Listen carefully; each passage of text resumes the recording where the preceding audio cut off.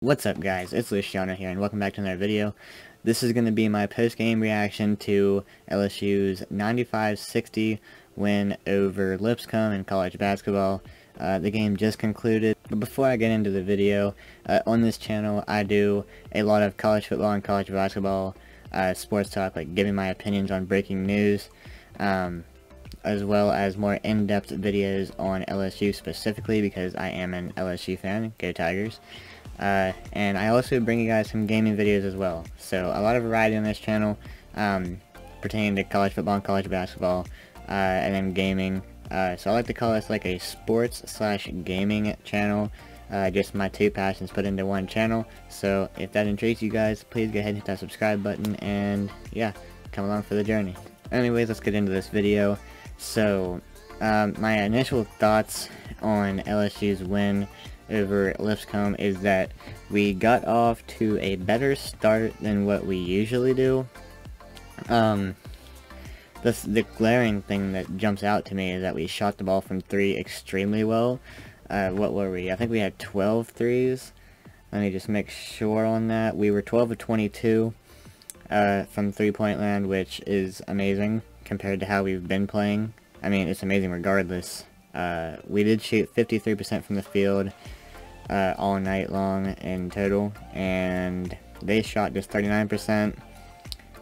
We shot horrible from the free throw line, 3 of 10. That needs to get better. We had guys missing free throws that usually don't, like Eric Gaines, Alex Fudge. I mean, that can't happen. We gotta make free throws. We out-rebounded Lipscomb by 16. We had 14 offensive rebounds, and I mean, that's just incredible. 15 steals. We forced 22 turnovers. We only had 14 ourselves, but majority of them came in the second half, I do believe. 17 team fouls, and not one time did Lipscomb lead in this game. So the big thing was the news came right before the game that Tari Eason would not be playing in this game due to a little injury. It had been bothering him the last few days, according to Will Wade, and just pre-game, like a few hours before pre-game, he decided that he wouldn't be able to play. Tari Eason did, that is. But it's big that we can go out and score 95 points, regardless of who the opponent is, because Tari Eason was our leading scorer on the team. He averaged about, what, 16 or so points a game. But regardless of who the opponent is, it's big that you can go out and score 95 points without your leading scorer. Darius Days stepped up big time for us. Efton Reed stepped up. We had 6 guys in double figures. Let me go ahead and read off some of the stats for LSU. All the starters had double digits. Pinson had 17. Murray had 13. Reed had 12. Darius Days with 21 with 5 threes on the night. Wilkinson had 11. Off the bench, Gaines had 13. Fudge had 8, and that is it for the scoring.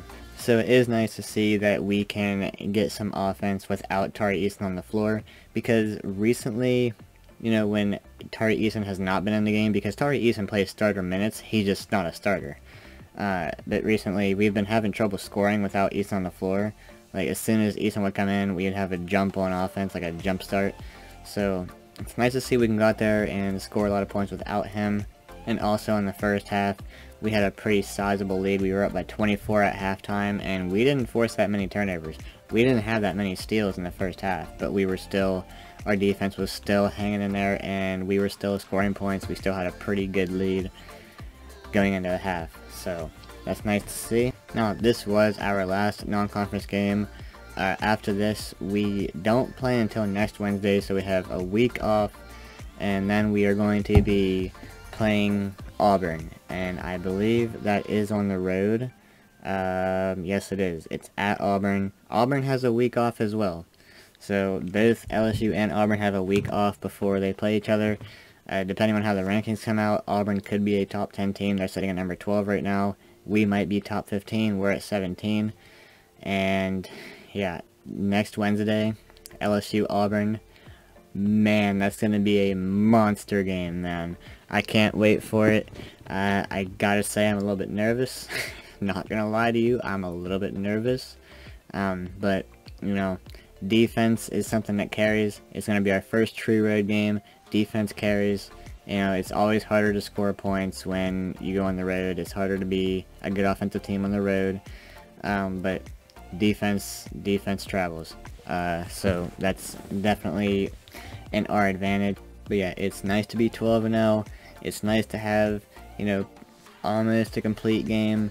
You know, our defense could have been a little bit better tonight. It wasn't up to its usual, typical standard, I guess you could say. But it's nice to be 12-0. 12-0 going into conference play. So, man, you know Auburn's going to want to beat us. You know they're going to want to end that streak, the undefeated streak. LSU is now one of 5 undefeated teams as Tennessee beat Arizona today.